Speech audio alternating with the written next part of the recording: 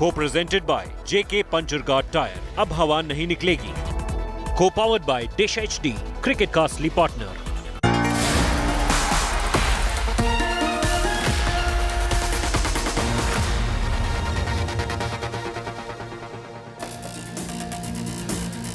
Good evening, hello and welcome. It's Monday night, start of a brand new week. This is your primetime destination. News, newsmakers, talking points. The big talking point, the Indian rupee has hit an all-time low.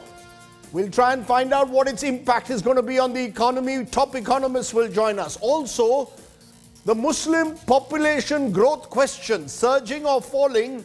The National Health Survey debunks certain big myths. We'll be talking on that too. But first, the 9 headlines at 9 tonight. Weighed by global growth worries and an aggressive policy tightening from central banks across the world, the rupee tumbles to a record low of 77.46 against the US dollar. Current account deficit is also in trouble. The unrest in Sri Lanka now deepens. 1 MP is killed, as many as 4 ministers' homes are set on fire as pro and anti-government supporters clash on the streets. Sri Lanka's Prime Minister Rajapaksa resigns. High voltage drama in the capital, Shaheen Bagh, after bulldozers roll into anti-CA stir epicenter. Locals hit the street in anger. Supreme Court refuses to entertain a plea to stop the demolition. Centre says it's willing to re-examine sedition laws. Home Ministry tells the Supreme Court that the Prime Minister believes it's time to shed colonial baggage, which includes outdated laws. Just 2 days ago, the same government had said sedition was necessary. MP Navneet Rana and her MLA husband reach Delhi. Couple hopes to meet Home Minister as they take their battle against the Uddhav government to the central government. The Uddhav government wants the couple's bail to be cancelled over the Hanuman Chalisa face-off. After Maharashtra, the loudspeaker row now hits Karnataka. Chalisa chanted to counter Azan in the state. Sri Ram Sene activists slam Chief Minister Bomai for inaction against mosques. Congress leader and political rival Navjot Singh Sidhu meets Punjab Chief Minister to list issues in the state. Heaps praises on Bhagwant Mann, sparking speculation. Is Sidhu reaching out to the Aam Aadmi Party now? The biggest NIA crackdown on the Dawood gang in Mumbai. Raids at 20 locations across the city allegedly targeted the gangsters, real estate managers, hawala operators and sharpshooters. And Russia celebrates Victory Day as the war in Ukraine enters day 75. Nukes, tanks roll on the streets of Moscow in a show of strength as Vladimir Putin defends the invasion, compares it to the Second World War.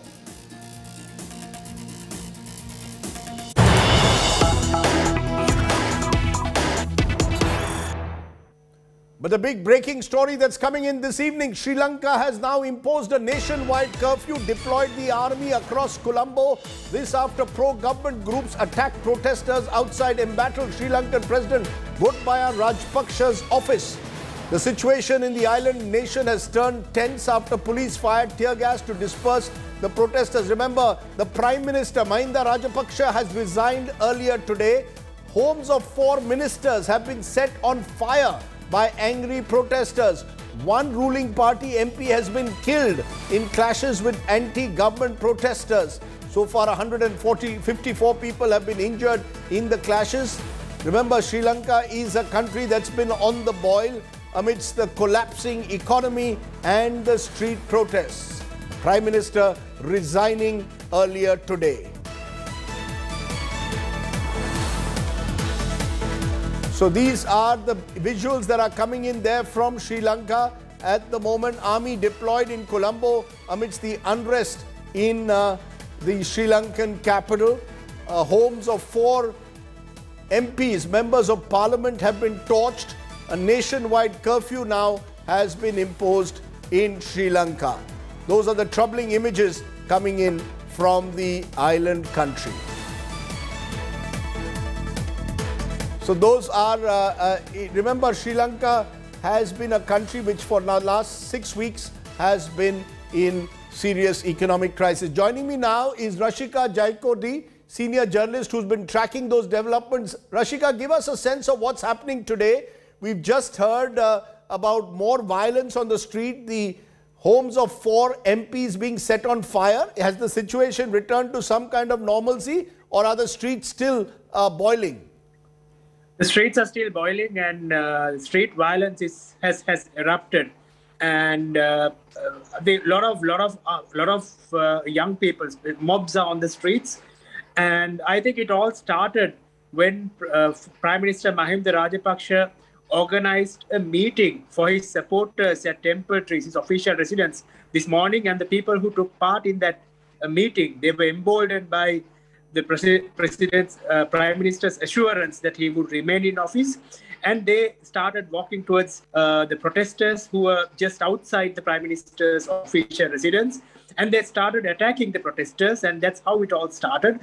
And they burned down the tents that had been put up there. So after that, a lot of people were angry at the conduct of these people, the pro-government protesters, pro-government people who took part in that meeting, and they started attacking them. They started attacking the buses. They started, they went after these people and stripped them naked, and violence was unleashed on them. Right. So it was incited. It was clearly incited by the Prime Minister. And is this just in Colombo, or has the violence spread right across the country? No, violence has spread across the country. In many districts across the island. Especially the houses of MPs have come under attack, and their business establishments owned by MPs, owned by politicians, ruling party politicians have come under attack. And also the houses of the people who organized the meeting this morning, they have also come under attack. Rashika, so violence has... Rashika, you've got the Prime Minister who's resigned. Is there any possibility that even President Rajapaksa may offer to step down, talk of some kind of an interim government being formed? Is there pressure on him also now to take some kind of decision? The president's resignation is also inevitable. I don't know whether he can hold on to his position for too long, because violence has erupted, and the Prime Minister has already resigned. With the Prime Minister's resignation, the cabinet stands dissolved, so there's no proper government in the country right now. The president is now forced to look at alternatives. I think the president's resignation is imminent. He has to resign, otherwise the violence will exacerbate, and more people will come to the streets. So the president has to resign. Right. And I'm seeing these dramatic pictures coming in from Colombo, shocking visuals coming in of what's happening at the moment, the clashes that are taking place between the protesters. I appreciate you joining us in these troubled times and giving us an update from our neighboring nation, which is clearly on the boil at the moment. Thanks very much for that update. From Sri Lanka, let's turn to India.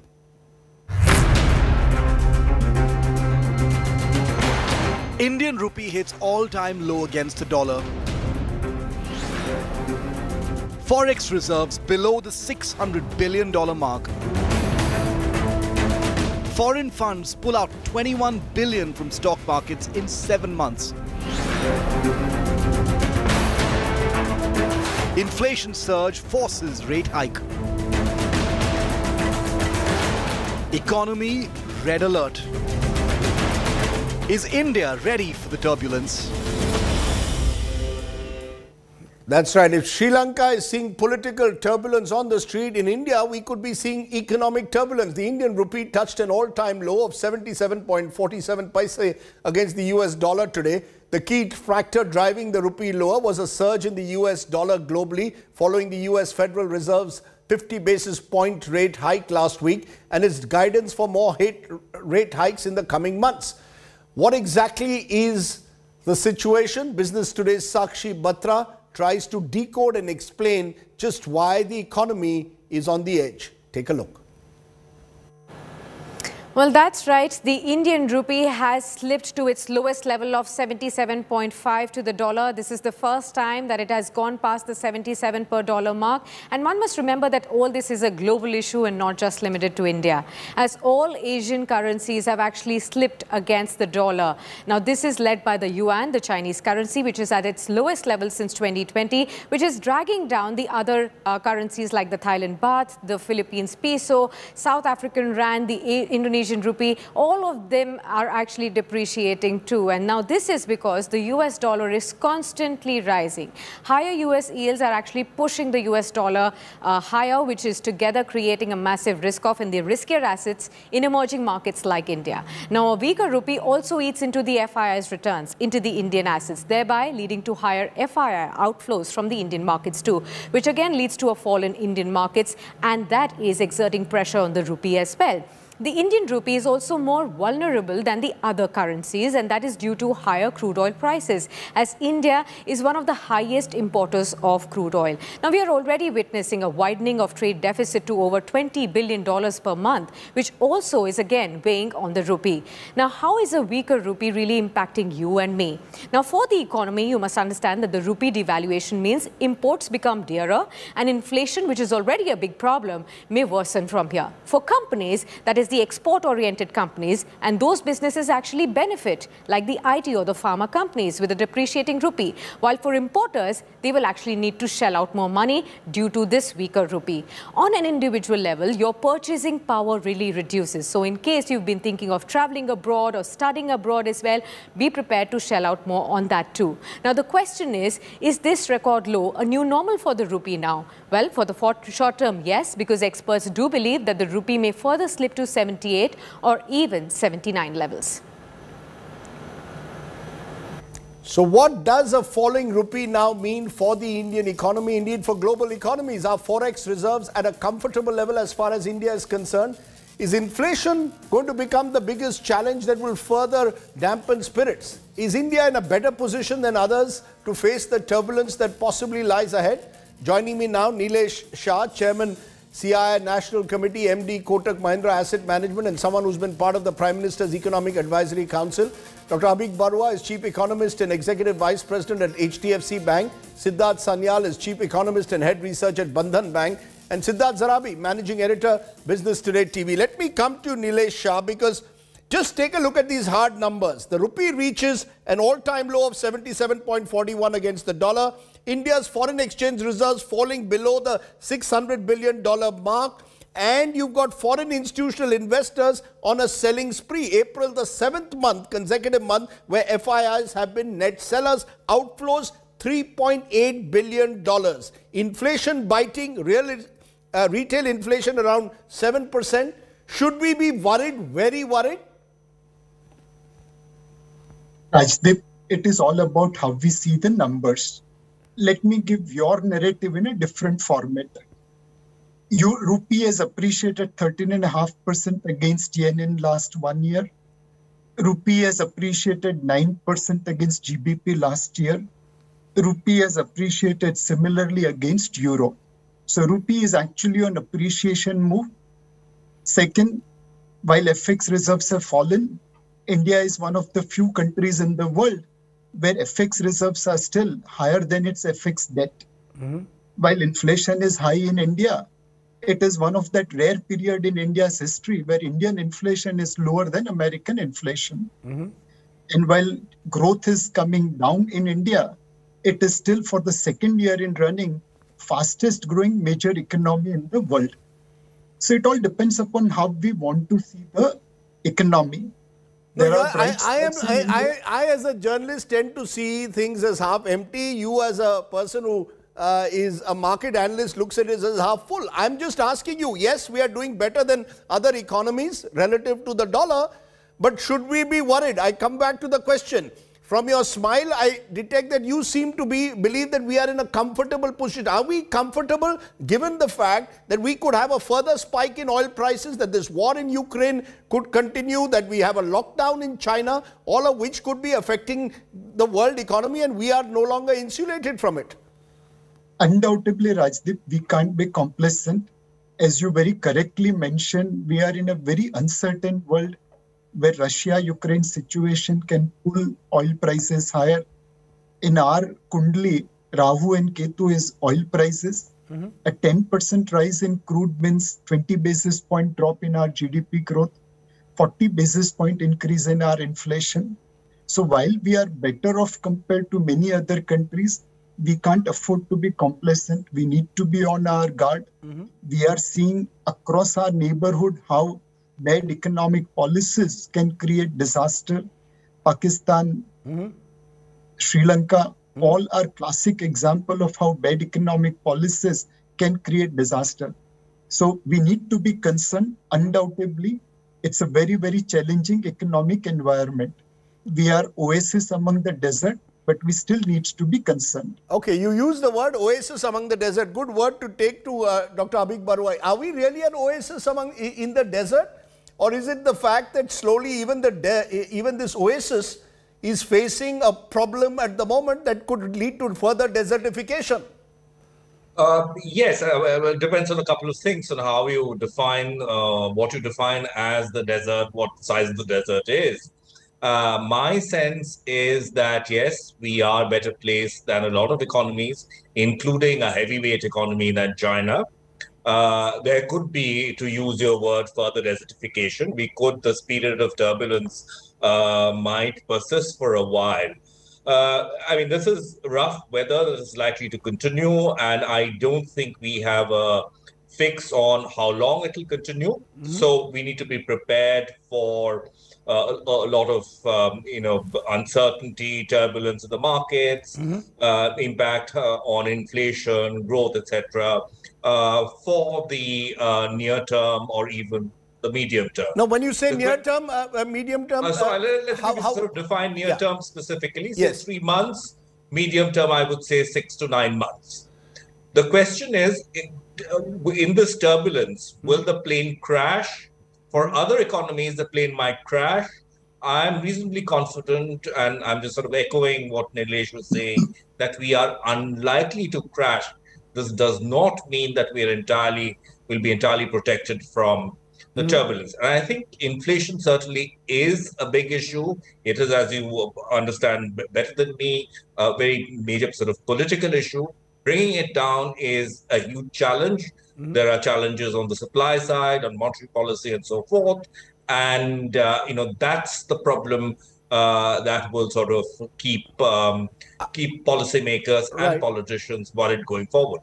Siddharth Sanyal, will that also affect growth? Because you have an RBI report which says the Indian economy may take 12 years to recoup pandemic losses, estimating output losses during the pandemic period at around 52 lakh crores. Now you've got high inflation, you've got global risks that seem to be only deepening by the day.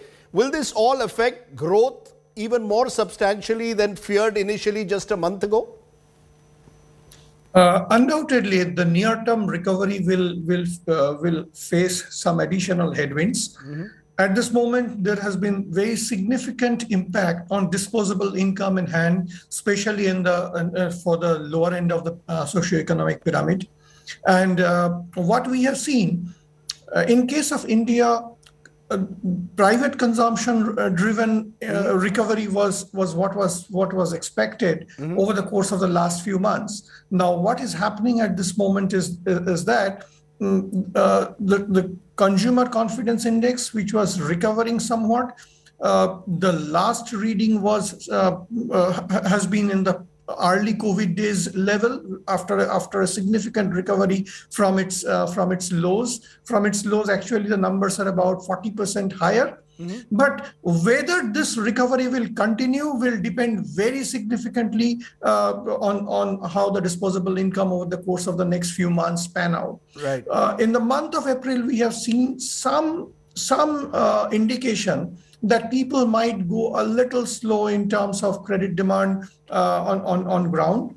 Again, I would agree completely with what Nilesh ji and Abik mentioned very clearly, that we are possibly in a much better position compared to many other peers. But At this moment, there has been a significant impact over the course of the last about a month, month and a half. Right. You know, Siddharth Zarabi, you track North Block, you speak to people in the finance ministry. How worried are they? You know, there was a sense that post-COVID, Indian economy was on this road to recovery. Then comes the Ukraine war, oil prices rising. You've got inflation surging across the world. There are supply constraints. China heading for another lockdown in Shanghai. Is there a worry or not in North Block? Or is the attitude, don't worry, be happy, and just show and tell the world, look, we are better off than the rest, so don't worry? Well, I won't say that is the attitude. I think the attitude also is that we have seen perhaps worse. And I remember, not in the recent context, but some time ago, asking a senior official, and he said, what's new in that? We've been on a roller coaster for quite a few years. Rajdeep, no one knew on the 1st of February what would happen on the 1st of April or 1st of May. And like speakers, economists before me have said, that we are now in a period of high uncertainty, I would say extreme uncertainty, for certain reasons. The current latest spark or straw on the camel's back is an external development on which we have had very little control, which is Russia and what is happening in Ukraine. China's continuing COVID struggles and draconian lockdowns are having their own impact. So, and the Fed rate hikes, which is again, like, we are likely to see possibly a few more hikes, which is again a cause of concern. I wouldn't call a Fed rate hike a cause of concern. It is something that the RBI preempted 24 hours earlier, and I compliment the RBI for doing that. I just want to make one clear point. The impetus and responsibility on the central government and our states to once again be prepared to support the economy has now become far more important. And just one last point, Rajdeep, please take note, and I keep saying it on your show, today is the 34th or 35th day that petrol and diesel prices, the daily changes have been stopped. So the government of India is taking one step to somehow control this imported oil-led inflation. It has an impact on oil company balance sheets, but taxes are not being cut by the center and state. So I think that is the biggest and most crucial issue on which we need to see action, and hopefully we might get to hear something on that in the days ahead. But we are just putting up a graphic showing food inflation, which is also steeply climbing, or slowly certainly climbing, and that should be a worry. Fuel inflation remains a concern as long as the war remains in Ukraine, because we are hostage in a way to global oil price hikes. But Nilesh Shah, given that uncertainty, the last thing businessmen want is uncertainty. We are seeing the stock markets. You follow the markets very closely. We are seeing foreign institutional investors have been pulling out for the last 6 months. There are concerns at the moment. The LIC IPO is basically being driven by domestic investors, it appears, rather than any foreign investors. Is that a concern that even markets could take a hit in the near term? So undoubtedly, stock markets will be choppy in the near term. With so much uncertainty on Russia, Ukraine, oil, US Fed rate, and India inflation, it is unlikely that stock markets will become anchored. They will be volatile. But we have to remember that over the last decade or so, India has delivered more return than its peers like Brazil, like South Africa, like China, like Indonesia, like Turkey, like Mexico. Our equity valuations are today at nearly all-time high vis-a-vis our peer group, nearly all-time high. And Indian local investors are there in the market to buy. If FPIs today want to book profit, India is the best country because they can sell without creating much price impact. So stock markets will be volatile in the near term. You're saying that stock markets will be volatile in the near term. The key factor, though, Abhig Barua, is inflation.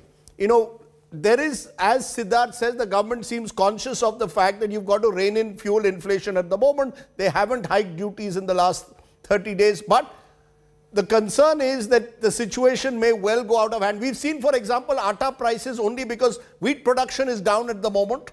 And you've got food prices rising all the time. You've got summer vegetable prices, other tomato, all rising at the moment, at least in the short term. Is that the biggest challenge? To get inflation under control is India's biggest challenge over the next 6 to 8 weeks? At this moment, yes. And I think inflation certainly is much higher than we had anticipated. And this is largely because of external factors. Even sort of food prices like atta prices have moved up because there are pressures on the international global wheat markets because Ukraine and Russia are big producers of wheat. So if the problem is not internal, it's that much more difficult to handle. And you need a combination of both fiscal measures, which sort of the tax cut that Siddharth referred to really is, and monetary measures at the same time, because there's a quick sort of feed through to other products. Inflation is a sort of a contagious thing. If coal prices move up, for instance, your neighborhood, press wala irons your clothes, starts charging you more for his services. So it just sort of percolates through the system very quickly. So both these things, the initial drivers, which are largely global in nature, will have to be handled, and the dispersion of inflation across different items and services, which are sort of more domestic, would also need to be tackled. So I think the international drivers would have to be tackled largely through a whole bunch of things, apart from cutting taxes. I think our diplomacy, for instance, has been very nimble in ensuring that we still sort of are able to buy oil from Russia, for instance. I thought that was a very, very clever diplomatic move. So you need a combination of these things to get your formula right. Siddharth Sanyal, final word for you also. Inflation the biggest challenge in the near term? Yes, because the pressures are coming at this moment from multiple fronts. If you see, we all discuss a lot about oil prices, but also food prices, which is also quite global in nature, that has been a point of worry. What we don't discuss adequately, possibly, over the last maybe 2-3 years, and that particular phenomena continues, and which is beyond the control of anyone. The small patches of weather disruptions in India has actually increased very significantly over the course of the last couple of years and causes near-term food price spikes. Also, metal prices remain high. Overall producer price, which is measured by WPI, remains very, very high. So near term, it's very clear that the focus has to be in containing inflation. Otherwise, as you mentioned earlier, will have a significant impact on near-term growth recovery. Let's leave it there. Clearly, inflation remains a big concern. The falling rupee, of course, is the immediate news spec that we had today. There are global factors out there. Are we in a better position? Most of the panelists seem to believe we are compared to the rest of the world. But given the fact that we've just come out of COVID and now we are facing the fallout of the war in Ukraine, India is a country where the economy must be the top focus. The red alert must be on the economy. Treat the rest as weapons of mass distraction, as I call it. Thank you all very much for joining me. Now, one of those mass distractions is the bulldozer, because the bulldozer has now come into Delhi Shaheen Bagh, that remember was the epicenter of the anti-CA protests in 2019.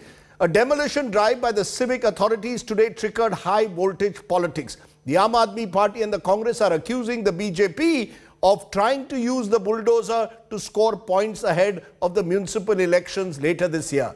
The big question, of course, will this battle be settled on the street or in the courts? Take a look at our top political story. A new showdown in the national capital. This time, the hulking JCB rumbled through what was once the epicenter of anti-CAA protests. After a 2.5 hours hula baloo, the only structure that came down was the iron rods that were put over here for the renovation work. Interestingly, this also wasn't a job of the bulldozer, but the locals who agreed to themselves removed these construction work that was put outside this factory outlet. The bulldozer, the moment after that, took a U-turn and left Shaheen Bagh. Traffic blocked, riot police ringed around. Authorities called it a routine anti-encroachment drive. Bulldozer लौटा नहीं है, ना bulldozer रुका है. जो लोग आज उन्होंने गलती मानी, जो लोगों ने माना है कि हमसे गलती हुई और हम दोबारा से जो अतिक्रमण बचा है उसको हटाने का काम करेंगे. अगर वो नहीं हटाएंगे तो पूरा रोड साइड जितना अतिक्रमण है या अंदर कॉलोनी में अतिक्रमण है उस सबको हम खाली कराने का काम करेंगे.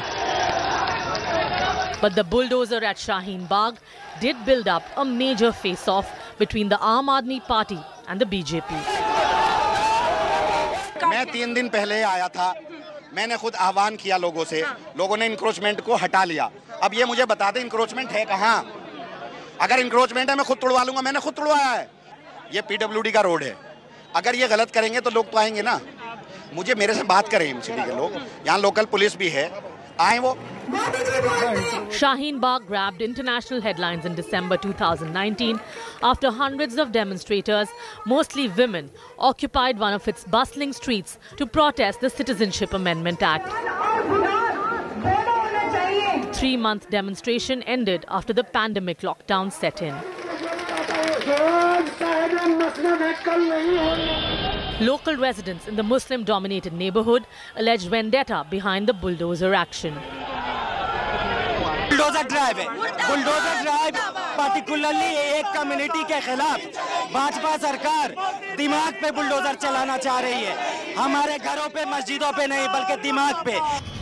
The drive in the South Delhi neighborhood came in the wake of bulldozers ploughing into several structures at Jahangirpuri in northwest Delhi 2 weeks ago, ostensibly as a part of an anti-encroachment measure that followed communal clashes in that area. The political rhetoric remains the same. जो लोग अतिक्रमण को बचाने के लिए, जो बांग्लादेशी रोहिंग्याओं के अतिक्रमण को बचाने के लिए, आतंक फैलाने वाले लोगों को अतिक्रमण बचाने के लिए जो बुलडोजर के सामने लेटे हैं, जनता भी उनको लेटाने वाली है. An earth mover or a dog whistle in an increasingly surcharged political climate. Designed to remove illegal constructions, the bulldozer, however, today has been branded a political tool, leading to a face-off between the Aam Aadmi Party-led Delhi government and the BJP-led municipal corporation. But with no big construction demolished today in Shaheen Bagh, was it a warning against those who may take law and order into their own hand, or was it a sheer political messaging in Delhi? With Himanshu, Pooja Shali for India Today. Now, from the bulldozer, which seems to have stirred a communal divide on the ground, let's turn to an issue which has, over the years, also stirred a communal divide of sorts.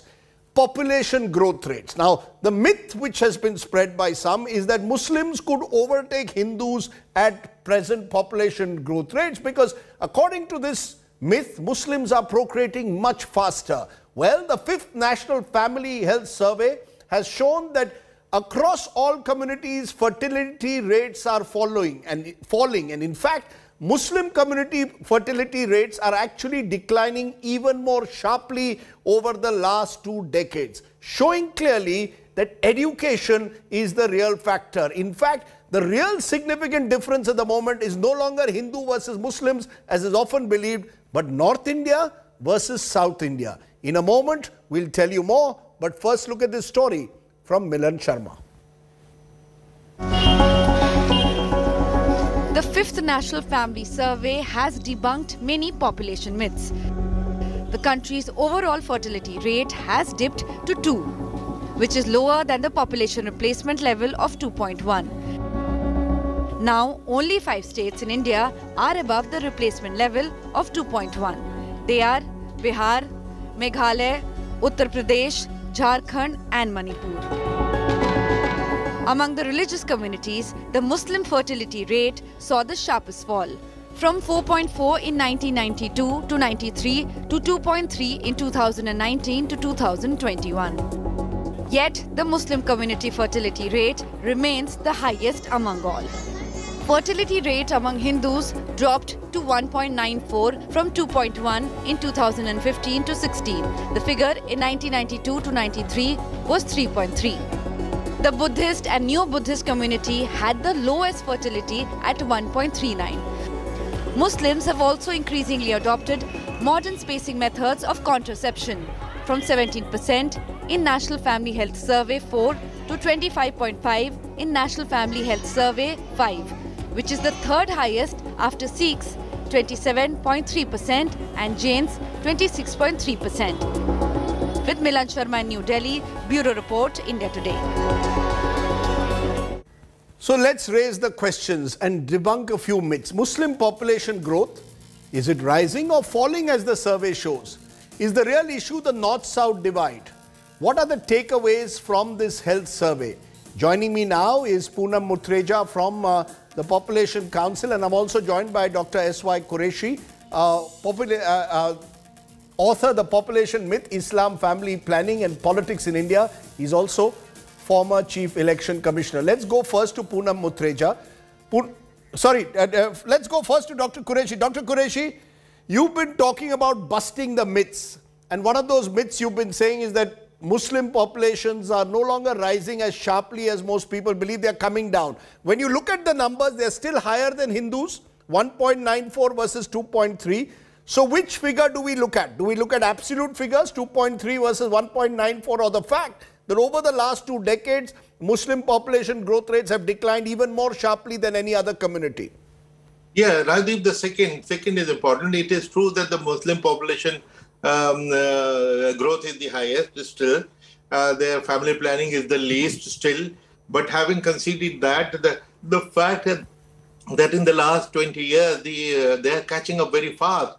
Their the rate of growth is declining faster than the Hindus. As a result, the gap between the Hindus and Muslims, which was 1.1% 30 years ago, and NFHS 4 came down to 0.48, and now it has come down to 0.36. So it is coming down. And the reason why the Muslims still have the least family planning is because the socio-economic factors which determine the family planning behavior, namely literacy, particularly of girls, income and service delivery, these are most crucial, and all three Muslims are the most backward. And nobody is talking about their education, nobody is talking of their poverty. On the contrary, every other day we get a video where congregations are being asked to boycott the Muslims economically, so they will become poorer, and then they will produce children. Then the survey by Dr. Qureshi clearly shows that if I look at 20 years, a 30-year span from 1991, when growth rates among fertility rates were 4.4% to today 2.3, that's a huge decline. So clearly something has happened in the last 30 years, as it has happened across communities.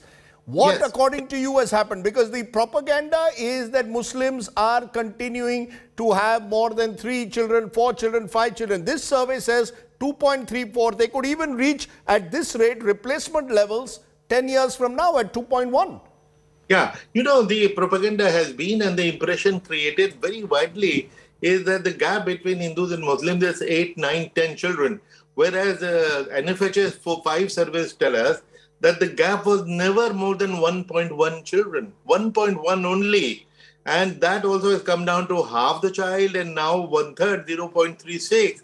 The fact, which is because Muslims are catching up on family planning faster despite their illiteracy, despite their poverty, and despite the fact that services they do not reach those so-called Muslim pocket, which they call derisively as mini Pakistan. They don't go there. So despite that, Muslims are catching up very fast, which is a very good thing, very good sign. And you know, importantly, and driven by what? Driven by what, Dr. Qureshi? In your view, what explains that? Yeah, you know, because 20-25 years ago, India realized that development is the best contraceptive, and the focus on education and literacy overall for the country, the fact that country is developing, which is why family planning is happening, and all through persuasion, mind you, no danda, no the compulsory family planning has happened in 75, 77, from the backlash of which we have not recovered till today. In fact, interestingly, I did a study. I was the chairman of a committee. We wanted to study the politicians' attitude towards family planning.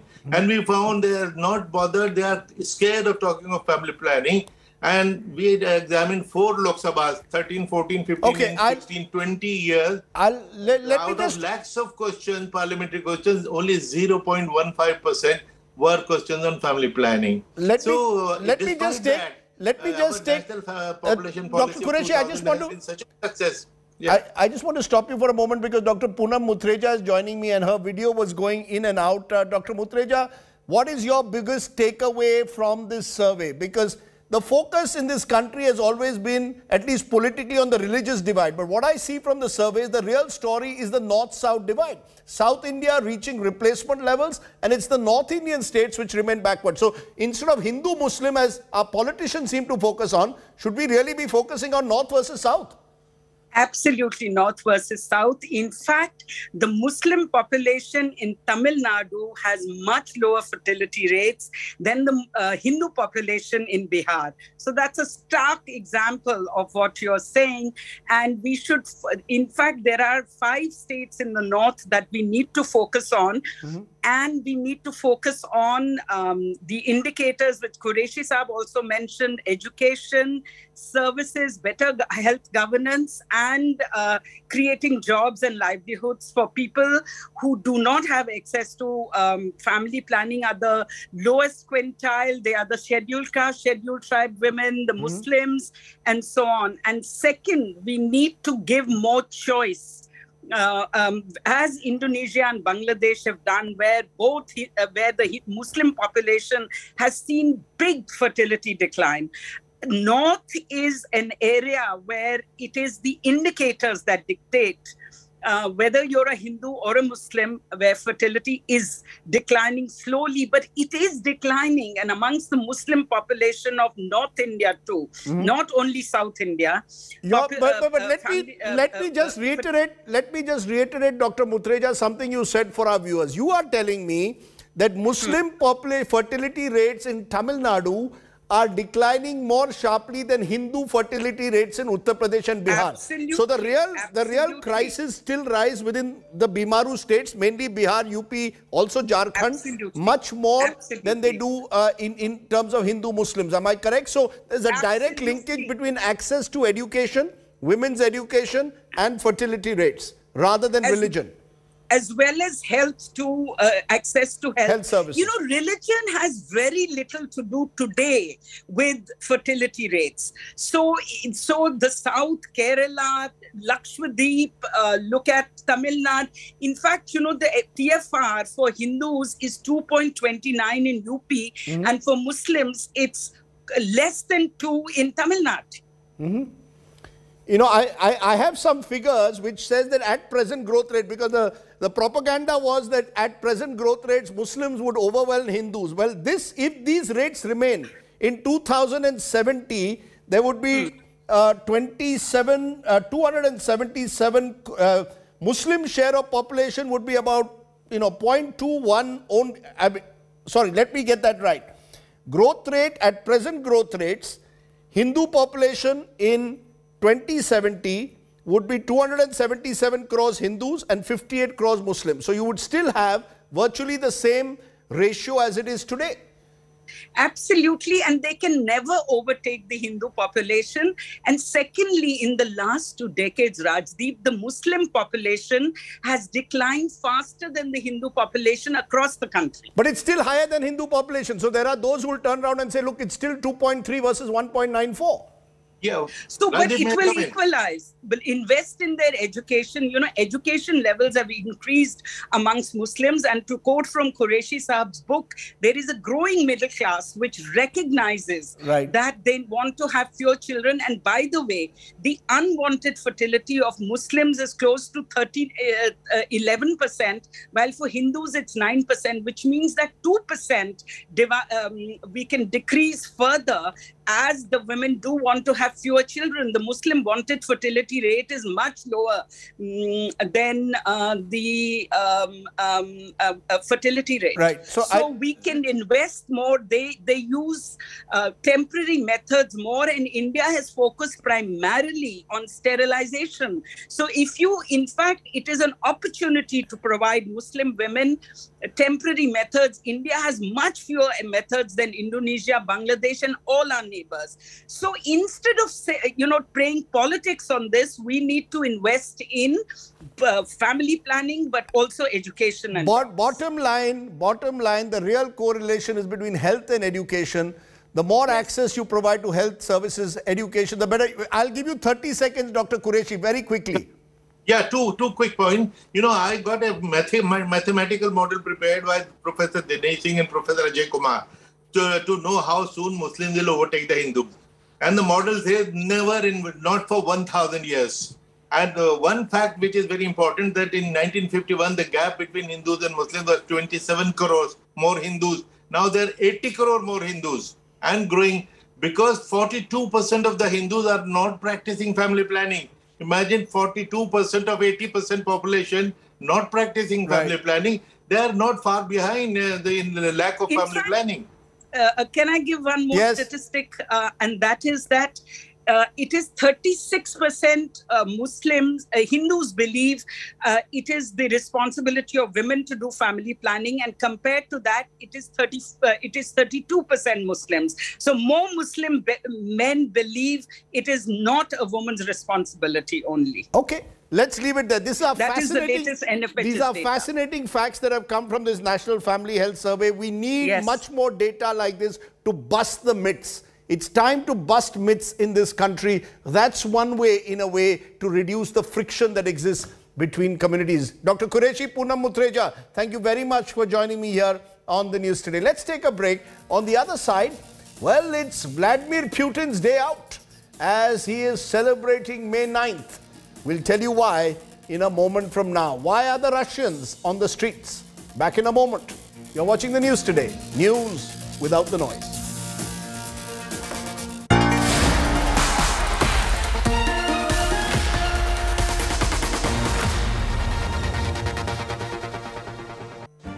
Make your media plan smarter with India Today Live TV on your connected devices. Amplify your brand with 100 million smart internet viewers. To advertise, mail us at sales@aajtak.com or call 9999892171.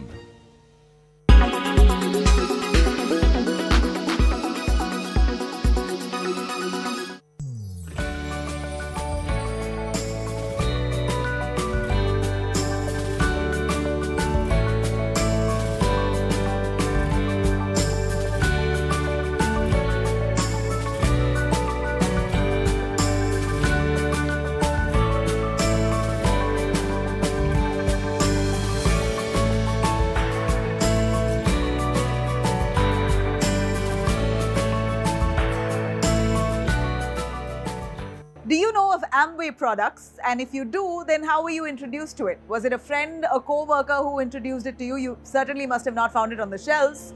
Well, this is because their products are primarily distributed through a network of maybe 4 million members in over 100 countries. The beauty and wellness products company, Amway, is now under fire by the Enforcement Directorate for running a pyramid scheme. ED has also added that Amway's purpose is not to sell its exorbitantly priced products, but instead to induce the public to sign up as members of its get-rich schemes. And this led to ED attaching assets of Amway India Enterprises Private Limited worth over 757.7 crores following a money laundering probe under the Prevention of Money Laundering Act, the PMLA. Is Amway a pyramid scheme? Well, pyramid schemes might look like they are built around legitimate products, but the goal really is usually just to get as many people enrolled as possible. The scheme participants go to extreme lengths to recruit new members, taking persistence and pressure to uncomfortable levels. The point of the scheme is really never about selling the products. It's simply about enrolling an increasing number of people, all of whom are required to buy products. They make money based on recruiting an ever-increasing number of investors. The initial promoters recruit investors who in turn recruit more investors, and so on goes the cycle. The scheme is called a pyramid scheme because at each level, the number of investors only increases. Many people have alleged that Amway runs a similar program that only benefits a select few people at the top. And now with the ED action, it seems there's more credence to these allegations. Amway's response?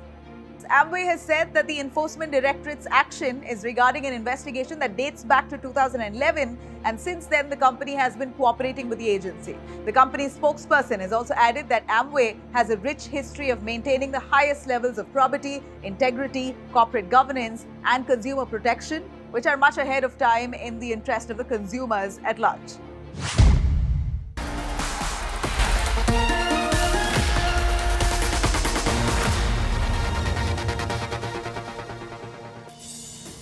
Welcome back. Let's turn to our final story of the day, and it comes from Moscow, where Russia celebrates its 77th year of victory over Nazi Germany. Military tanks, armored vehicles, missile launchers, thousands of personnel parading on the streets of Moscow.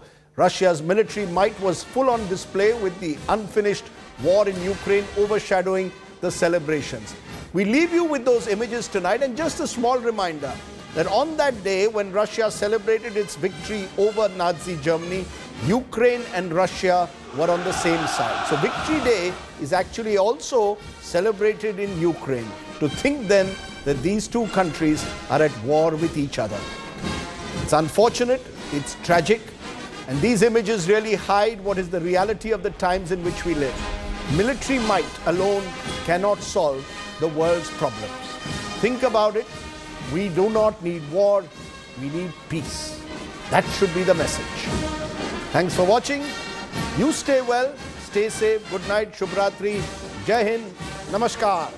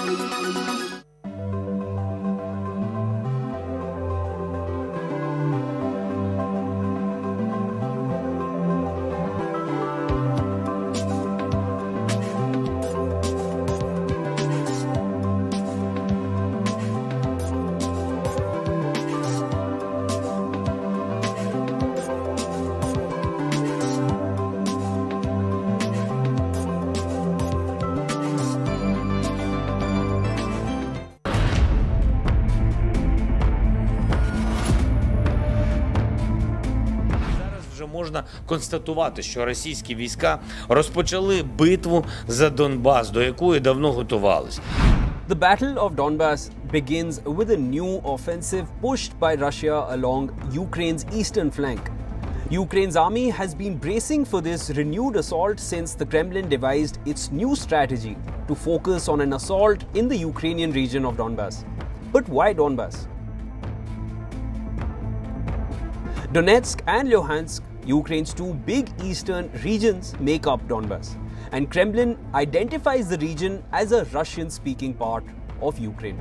Most of Donetsk and Luhansk are currently under the separatist regime, and what was left has gradually been brought into the fold in this war. Russia claimed that 54% of Donetsk and 93% of Luhansk are under their control. So once Putin has complete control over it, these two regions will amount to a large victory. And after victory, Putin's next move would be to annex Donbass just like Crimea in 2014. The victory over these two regions would be a symbolic win for Kremlin, as Donbass has a population that speaks Russian, and a win would fit into Kremlin's narrative, which is saving these territories from Ukrainian nationalism. Donbass' proximity to Russia also makes it a region of contradiction, especially since both pro-Russian sentiments are the strongest thanks to Donetsk People's Republic and the Luhansk People's Republic, officially recognized by Putin ahead of his invasion. President Putin even signed a presidential decree allowing residents of LPR and DPR to receive Russian citizenship under a simplified procedure, citing international human rights legislation. Around the same time, Ukraine passed a language law to de-Russianize the country, including parts of Ukraine-controlled Donbass. Putin's claim to save Russians living in Ukraine from this kind of erasure could also be a major push for his plan. For 8 years, this region has seen major conflict and onslaught from the Ukrainians as well, since they were the breakaway territories, homes shelled and border towns living in fear of being attacked. The people in these parts demanded autonomy, even if not independence. And negotiations struck when the Minsk agreements came into being, which bought the region some peace till the recent invasion started. Russia needs the Donbass region today as a buffer. But Moscow's move to capture territories beyond Donbass and the destruction and damage it has caused to a sovereign nation is indicative of future plans of Russia to encircle and secure any and all territories that could pose a threat to its own borders, albeit a complete violation of international rules and norms.